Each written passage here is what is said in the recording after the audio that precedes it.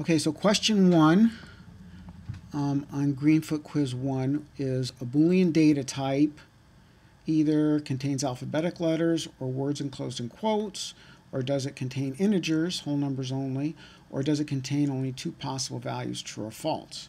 Let's take a look here.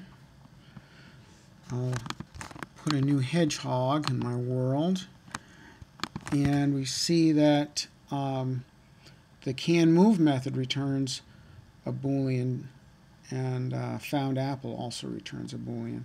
Let's look at canMove for a second. So the value of this Boolean is true, okay?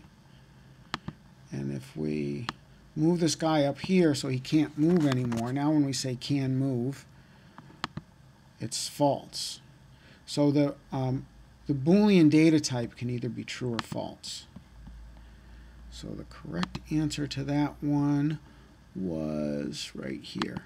Contains only two possible values, true or false.